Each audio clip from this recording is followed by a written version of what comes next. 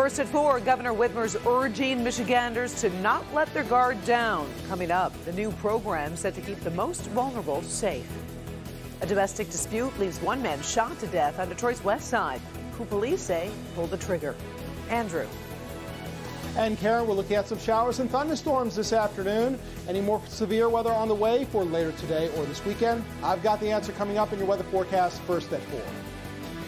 Live from downtown Detroit, home of WDIV and Click on Detroit, Local 4 News First at 4 starts now.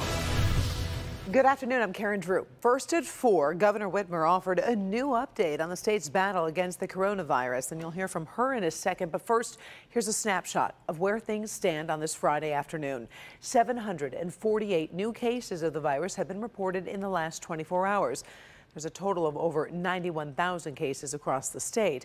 The death toll from the virus currently sits at 6,300, with 11 lives lost in the last day. Now, in a new partnership, Governor Whitmer announced a program aimed at handing out free masks to protect those most vulnerable from corona. Kimberly Gill in the newsroom with the very latest. And Kim, today's announcement is just another step in the state's effort to keep the cases from surging.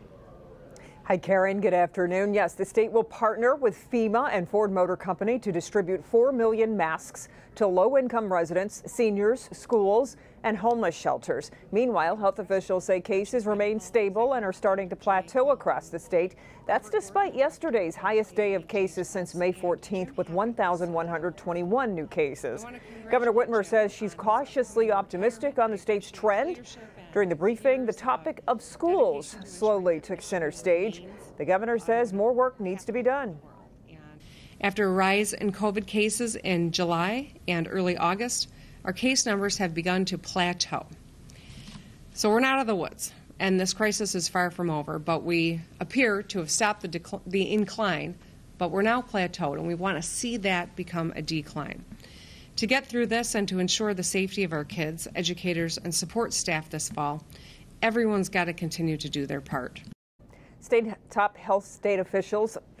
Let me start that again. I'm sorry. The state's top health official, there we go, Dr. John A. Caldoun, says a handful of regions are seeing a spike in cases. The city of Detroit is seeing 26 cases per million per day, while the rest of Wayne, Monroe, and Oakland counties are seeing 40 cases per million per day. Macomb County has the highest growth in the region, seeing 82 cases per million per day, with a 7.4% positive test rate.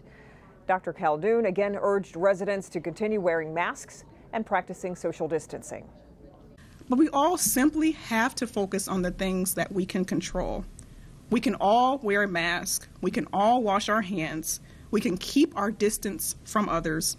We can pick up our phones if someone from the health department calls, and we can make sure our families are up to date on their vaccinations. So please do these simple things. If we all do this, we will see COVID-19 cases continue to decline, and we will beat this virus. Dr. Caldoun also recommended superintendents require students returning to in-person learning to wear face masks. It's a situation that we will, of course, continue to monitor. We'll have more tonight when you join us for Local 4 News at 5 and 6. Until then, Karen, we'll send it back to you. All right. Always appreciate it. Thank you, Kim. The U.S. borders with Canada and Mexico will remain closed to non-essential travel for another month until September 21st. Officials extended a ban on non-essential travel at land borders for another 30 days as several states struggle to contain the outbreak. Now, the border closures were announced on March 18th and then were extended every month. Since then, essential workers like healthcare professionals, airline crews, and truck drivers are still permitted to cross. The Detroit Federation of Teachers says it will hold a strike vote next week. The union says it has safety concerns with the Detroit Public Schools Community District's reopening plan and that its demands have been ignored. DPSCD is offering face-to-face, virtual, or hybrid learning to students this year. Meantime, on clickondetroit.com, we've got a full list of local school districts' plans, so you can take a look at that. You'll find it on the Return to School page.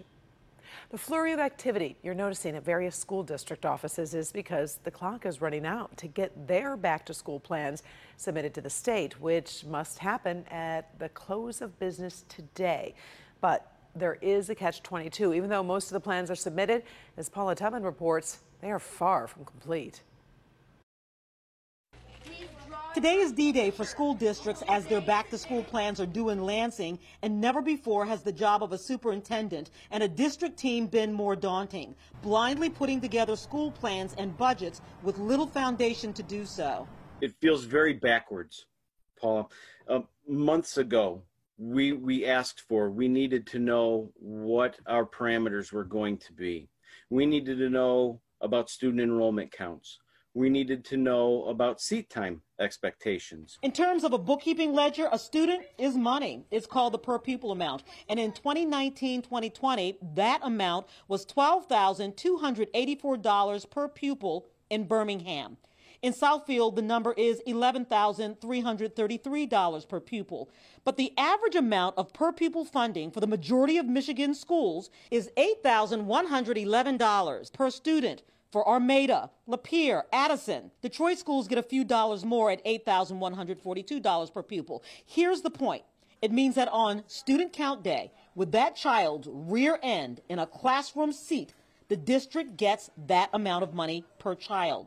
Now, the districts with virtual options, they still don't know if lawmakers will allow the flexibility to count those students who will not have rear ends physically in those chairs.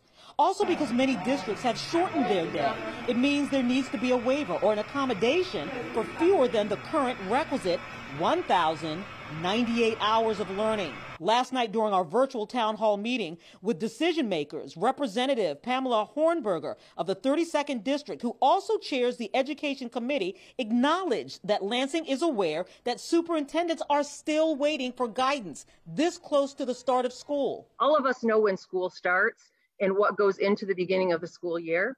I did it for 23 years, and I did it as a school board member for 6 years. This isn't something that blindsided us. This should have been put in place a long time ago. But also said that until Lansing hears from the federal government on funding, their hands are tied. What I would say to Lansing is we can't wait for the federal government. Lansing has to prove that they're better than the federal government. If we're waiting for the stimulus, the next round of stimulus and the rescue from the federal government, I think we're going to be waiting a long time. We don't have that kind of time to wait. So I would implore Lansing to be better than that. Yeah, okay, so for some school districts, for the start of school, you can count the numbers of days away by your fingers, and they still have all of this uncertainty. One superintendent actually sent me a text message and said, the struggle is real, guys. It really is, Paul. I know at my dinner table last night, my kids were asking questions, and that's what's so frustrating. When it all comes down to it, it's the kids that are so worried about this in terms of trying to find some answers. Well, kids and parents. Parents can't even plan because they don't even know if their district's plans are actually even going to be accepted by Lansing. It's almost untenable. It really is. All right. Paula, we appreciate all of the work that you've done this week on all of these education stories informing us, and we know you'll stay on top of it. Thanks. All right, let's switch gears a little bit. Let's talk about the forecast. It's Friday, knocking on the door of the weekend. Let's bring in Andrew. I know there's storms in our future, so how serious are we talking about, Andrew? Well, Karen, we are talking about more heavy downpours and thunder and lightning during the course of the weekend. Not all weekend long, not a complete washout, but not unlike what we've seen this afternoon. Showers and thunderstorms blossoming here and there. Now, we did have one severe case over in northwestern Washtenaw County. That severe thunderstorm warning was allowed to expire over a half hour ago at 3:30. You still have heavy downpours out toward Jackson, southeastern Jackson County, the western fringe of Livingston County with some lightning developing there. Elsewhere in southeast Michigan, the showers and storms that developed have now started to fade away. Doesn't mean we're out of the woods just yet. There's still the possibility of a scattered shower or two before this afternoon and this evening are over. That being said, we still have some sunshine coming down. It is still warm. If it's not raining where you are, we're looking temperatures easily in the middle and upper 80s. A shower at last report over at Metro Airport with 82 degrees currently, 80s in your neighborhood as well. Once again, with 81 for our friends in Pontiac, 85 where it's more sunny over in Monroe. We'll talk about that possibility of showers into this evening and later on tonight. And we'll talk about the possibility of those showers. And we still need the rain this weekend in just minutes. All right, look forward to it. Thank you, Andrew. Well, we are learning more about a 14-year-old boy shooting and killing a man on Detroit's west side. This happened overnight. Now take a look at the map. This is where it happened on Steel Street near 8 Mile. A 14-year-old boy told police He shot a 38-year-old man to protect his mother. Police believe the man was beating that woman. When medics got to that house, they found the man shot dead in the driveway. The mother was found bleeding. Police say the 14-year-old boy was taken in for questioning. Palestinians on the West Bank woke up this morning to learn more about a diplomatic development that may affect their future. Israel has announced it will establish diplomatic relations with the United Arab Emirates, with the UAE joining Egypt and Jordan as the only Arab nations with diplomatic ties to Israel. Now, Israel benefits with wider recognition in the Arab world. It's also viewed as a diplomatic triumph for the Trump administration. While the agreement will have Israel hold off on annexing territories in the West Bank, Palestinian leaders say the UAE has stabbed Palestinians in the back. Let's talk politics. Joe Biden and Senator Kamala Harris made the Democratic ticket official today. They each signed paperwork that will qualify them as the Democratic candidates on ballots in all 50 states. Now, of course, they'll become the official nominees at the party's convention next week. Biden and Harris each began by signing ballot documents for their prospective home states. The signing caps their first week as a ticket. At his coronavirus briefing, the president talks about funding for the Postal Service as he requests his own absentee ballot. Now, the president says he would accept $25 billion in funding for the Postal Service if Democrats agree to stimulus funding. Now, it comes as he and his wife Melania have requested absentee ballots for the upcoming Florida primary.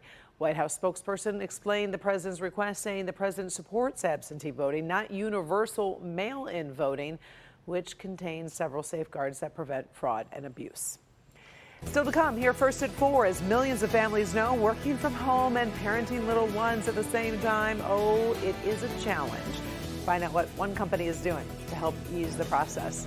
Plus, a look at stories making headlines across America, including crews battling a major wildfire in California. But first, protesters clashed with police overnight in the nation's capital. The only thing that makes me feel good is that I